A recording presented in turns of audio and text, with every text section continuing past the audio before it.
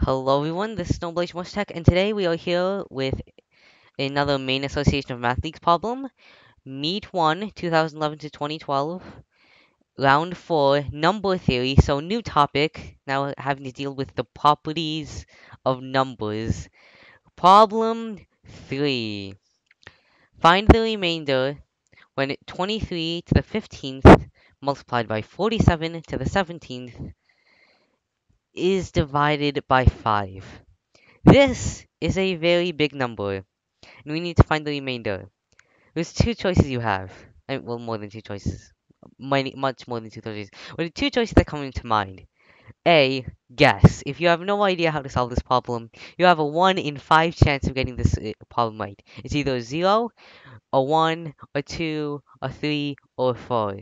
If you know some properties of numbers, you might be able to guess that it's not 0 because this is not divisible by 5. I'll get to that why in a second. So it's not divisible by 5, so you have a 1 in 4 chance. 1, 2, 3, 4. You can just guess, see if you get the right answer. But we're not going to guess because we know what we're doing. And we know modular arithmetic. Now, modular arithmetic is dealing with the remainders of numbers. So let's say 6 modulo 5. That is congruent to 1. In this video, we're just going to use the equal sign, but it's actually 3 lines, and it's a congruent sign. So yeah, right here, I'll put an annotation to a modular arithmetic tutorial on Khan Academy, and I'll also put a link in the description. And I really like this tutorial on modular arithmetic. So yeah, basically this is just finding the remainders of numbers. So like 3 modulo 5, the remainder of that is 3. 5 modulo 5, the remainder of that is 0. On and on. Yeah, this is actually really helpful in cryptography and information theory. And it's also in group theory because modulo is a group, which is very complicated. You don't need to know what that is. But basically, if you don't know the properties of the modulo operator and modular arithmetic, then I have no idea how you're going to solve this problem. And they don't teach modular arithmetic in school, which makes this even harder to do. So if you do know how to solve this problem, good job. Good job. But if you don't, that's okay because they don't really teach you how to do this in school at all. Just like many other MAML problems. So, how do we find the remainder of this number divided by 5? So, first, it's not divisible by 5 because 23 is not divisible by 5, obviously, and 47 is not divisible by 5. So you have to realize that this is just a bunch of 23s and 47s multiplied together. So since there's no numbers divisible by 5 multiplied into that, you can't have any 5 times this number equals our number right here because there's no 5 in here. So we know the answer is not 0 because it's not divisible by 5. And if it was divisible by 5, then obviously the remainder would be 0. So it's not 0, we know that much. If it was 0, then we could just write down 0, which would make it very easy to solve. The first thing you want to check is if it is divisible by the divisor, because if it is, then that'll make this much easier. But it's not. So now we need to find whether or not it's 1, 2, 3, or 4. So the way we do that is we use the following property. So when we have a product of two numbers, a and b, and we find the remainder of them with a divisor c, that is the same as finding the following. The remainder of a divided by c times the remainder of b divided by c. This is kind of like a distribution of modulo c to a and b over multiplication. And this can be really helpful because it really makes it easier to solve. So yeah, we can just break it up into two modulo problems like this. So we'll do that here. 23 to the 15th times 47 to the 17th modulo 5 equals 23 to the 15th modulo 5 times 47 to the 17th modulo 5. So now we have two modulo problems, 23 to the 15th and 47 to the 17th. Those are both still very big numbers, but now, as you can see, we have them both in the form of a to the b modulo c. So specifically modulo 5. So you see here, this is 47 to the 17th. That's just one exponentiation problem. And this is 23 to the 15th. That's just one exponentiation problem. So that's what we wanted to do to this. We wanted to get it into this form. Now you might ask, how do we solve a to the b modulo 5? Well, let's start with specifics. Let's start with 23 to the 15th modulo 5. Now remember that 23 to the 15th is just 23 times 23 times 23 times all the way through. So it's just 23 modulo 5 times 23 modulo 5 times, and we keep going, and this is 15 times 15, not 25. So it's 23 modulo 5 to the power of 15. What's 23 modulo 5? Well, that's the remainder of 23 divided by 5. That's just 3. So it's 3 to the 15th. Now, 3 to the 15th is a very big number, which we are not going to calculate. And it's definitely not 1, 2, 3, or 4. So we need to take the remainder of this divided by 5. So now we need to find the remainder of 3 to the 15th modulo 5. So how do we do that? Because that's 3 modulo 5 to the 15th, and saying that isn't going to help us because that's just 3 to the 15th again. So the way we do this is that we break it up into a product of powers. And the way we do that is that we get 15, which is our exponent, in binary. So it's 15 in binary. It's 1, 1. No. Well, it's 8 plus 4 plus 2 plus 1, because I just know that off the top of my head. Different people have different ways of converting numbers to binary. You should have one way of converting numbers to binary because it's really helpful in MAML. So this is 1, 1, 1 in binary. But what we really need to know, this is the important part, it's 8 plus 4 plus 2 plus 1.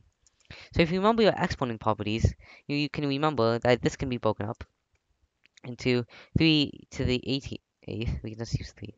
That's one. Oh, no, uh, wait, actually, so it's 3. So 3 to the 15th is 3 to the 8th times 3 to the 4th times 3 squared times 3 to the 1, which is just 3, modulo 5.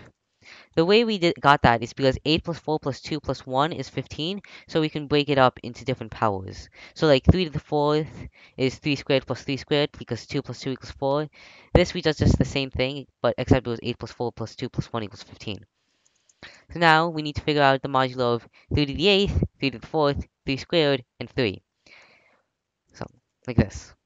3 modulo 5 times 3 squared modulo 5 times 3 1 modulo 5 times 3 to the 8th modulo 5. Okay, like that. So we already know 3 modulo 5, that's just 3. What's 3 squared modulo 5? That's 3 squared is 9, and 9 divided by 5 remainder is 4.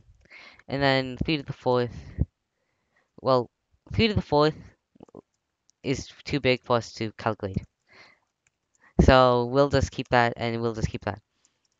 So now, oh, okay. So we so lots of typos here. So we can just calculate now 3 to the 4th modulo 5 and 3 to the 8th modulo 5. The way we do that is that we break 3 to the 4th up into 3 squared and 3 squared. So first, 3 to the 4th. So we need to calculate 3 to the 4th modulo 5. We just break that up into 3 squared and 3 squared. Now we already calculated that 3 squared modulo 5 was 4. So this is just 4 times 4. 4 times 4 modulo 5. 4 times 4 is just 16. 16 divided by 5, the remainder of that is 1. So now we know that this is 1. Okay, so now remember that. And now to calculate 3 to the 8th, we just break it up into 2 3 to the 4th, because 4 plus 4 equals 8. So 3 to the 4th modulo 5 times 3 to the 4th modulo 5. Okay, so 3 to the 4th modulo 5 is 1, so this is just 1 times 1 modulo 5. 1 times 1 is 1. The remainder of 1 divided by 5 is 1. This is also just 1. So this is 3 times 4 times 1 times 1 modulo 5, which is 3 times 4. Well, times 1, you can just get rid of that because 1 times anything is the same thing. 3 times 4 is 12. The remainder of 12 when it's divided by 5 is 2. So that's just 2. So you see that? We just solved this problem. This is 2. That's it. Now we just need to do the same thing with 47 to the 17th. Okay, okay. So, oh, first we need to break up 17 into binary. So you might know your powers of 2, 1, 2, 4, 8, 16. 16? 16 plus 1. That's it. So we just need to break this up into 47 to the 16th. Now 47 times 47 to the 16th modulo 5. 47 modulo 5 times 47 to the 16th modulo 5. Okay, so what's 47 divided by 5? The remainder of that. That's 2. So that's just 2. And we can also, remember how we replaced 23 here? We replaced it with 3 when we were calculating the modulo, because 23 divided by 5 modulo 5 is just 3. Well, we can do the same thing here. So instead of 47 to the 16th, we have just 2 to the 16th modulo 5. Now, if you know your powers of 2 really well, you can actually just calculate 2 to the 16th. So we'll just calculate our powers of 2. So 2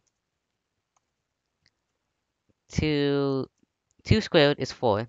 So 2 to the 4th is 2 squared squared is 16. 2 to the 8th is 2 to the 4th squared, which is 256. And 2 to the 16th equals 2 to the 8th squared, which is... Okay, so this is where we have to stop because the numbers get too big. But basically, we know 2 to the 8th is 256. So we can just calculate 2 to the 8th modulo 5 times 2 to the 8th modulo 5. The reason we can do that is because we know that 8 plus 8 equals 16, so we're breaking it up into 2 8s. We're breaking 16 up into 2 8s. So what's 2 to the 56 modulo 5? 256 modulo 5. That's congruent to 1. So this is just 1. 1 times 1 modulo 5. 1 times 1 is 1. The remainder of that divided by 5 is 1. So 2 to the 16th modulo 5 is 1. So now 2 times 1 modulo 5. 2 times 1 is 2. 2 modulo 5 is 2. So that's also just 2. That's very straightforward. Just 2. Yeah. Okay. So now we need to figure out 2 times 2 modulo 5. What's 2 times 2? 4. What's 4 modulo 5? 4. That's it. So yeah.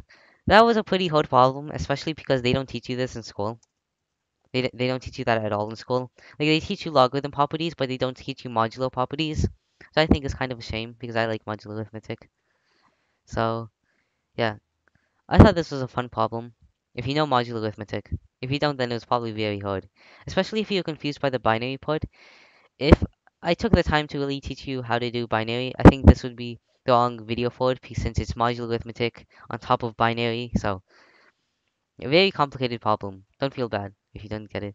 But if you did get it, really good job. Yeah. So the answer is 4. This is very, like, it's a very hard problem to do. But it's either 1, 2, 3, or 4. So you have, like, it's a multiple choice question, except it's extremely hard. So it's an extremely hard multiple choice question, even though it's not multiple choice really. But yeah. So yeah, I hope you had fun doing this problem and have fun doing math.